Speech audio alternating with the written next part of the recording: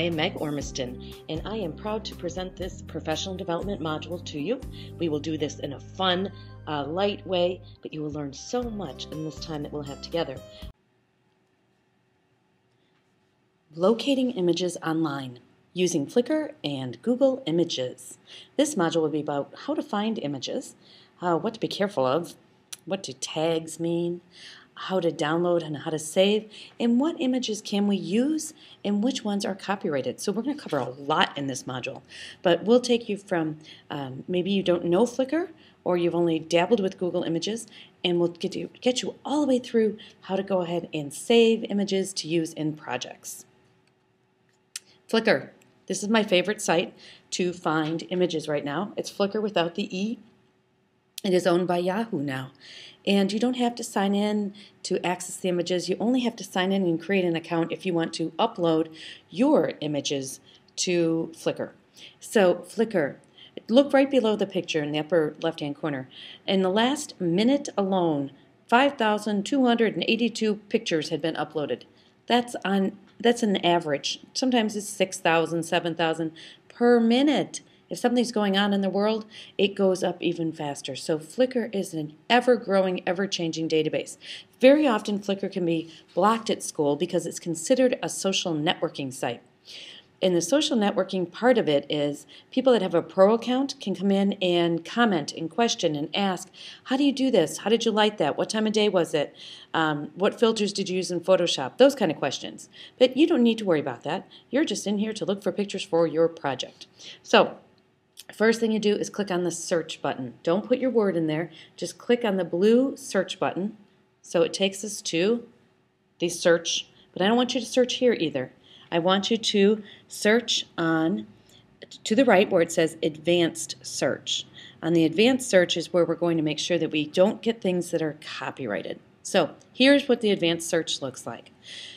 Every time you go to do a search for an image, you have to come back here. So this is really important. We don't want images in student or teacher created projects that are copyrighted images.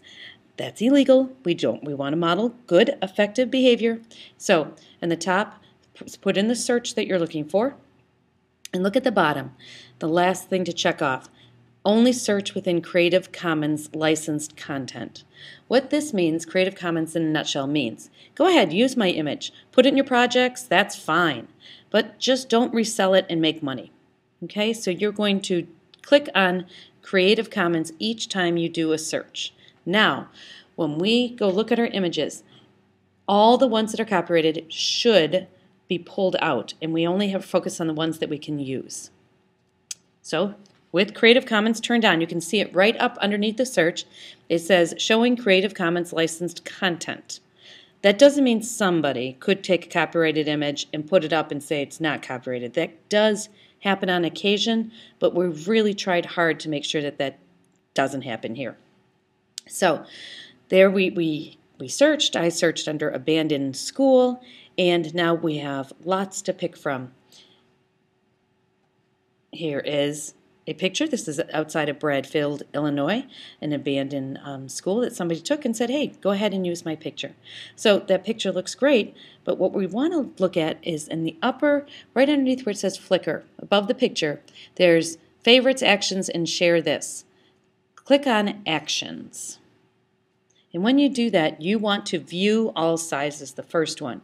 You want to see what sizes are available. And you always want to pick the largest one that is available. So let's see, what do we have here? Download the large size of this photo. Right there again, we see some rights reserved. And you see the symbols. That means it's licensed under Creative Commons. All right, so we're going to download the large size of that image, and we're going to save it. Look at that saving name right there, 2095825. Whoa. When you hit save, you want to rename it, and you want to make sure that you put it in a folder.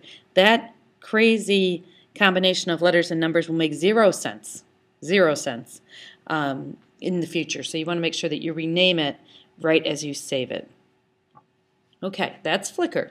Now let's talk about Google Images. Now Google Images I like, except for I don't like their more Even when you search under Creative Commons, more stuff seems to get in that's copyrighted. But let's try it. Google Images, go over to the right, Advanced Image Search. Click on that. And now again, you're going to put whatever you're searching for in the top or up in the blue. And then down, there's usage rights. Look at the usage rights.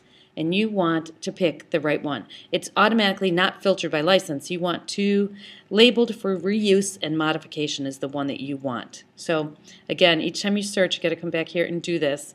And then go ahead and put your word in there and see what you get. So this is interesting. I did abandoned school, and now we get different images because they're different databases of images.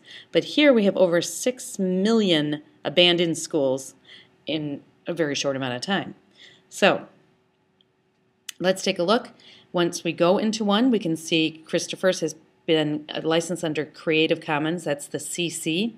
And so you never want to take the small image here in Flickr or in Google Images. Never take the small one. You always want to make it larger and then right-click and save image as. Okay, really important. A lot of people make the mistake here to take the small one. A lot of people also, by mistake, go up wherever this page was, that this picture was. They don't do the right click. They save the page. You don't want to do that because then all you'll have is links back to web pages. Then you have to go and redo it all again.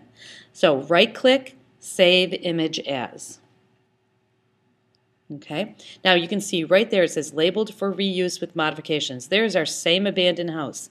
So it says go ahead. Now look, it dropped our number dramatically down to 1,000 plus. So labeled for reuse. So the one that we had here must not have been labeled for reuse. I must have not clicked the button. So there's 6 million, but labeled for reuse we're down to 1,000. So you don't have as much to pick from, but you're safer using it this way. All right, that was just a walkthrough on how to use both Flickr and Google Images. There's many other places to get images, especially if you need historic images. Library of Congress is a great place, the National Archives. There's many places to go, but I wanted to showcase these two because of the filtering option, just to give us the Creative Commons. Thanks, hope you enjoyed it.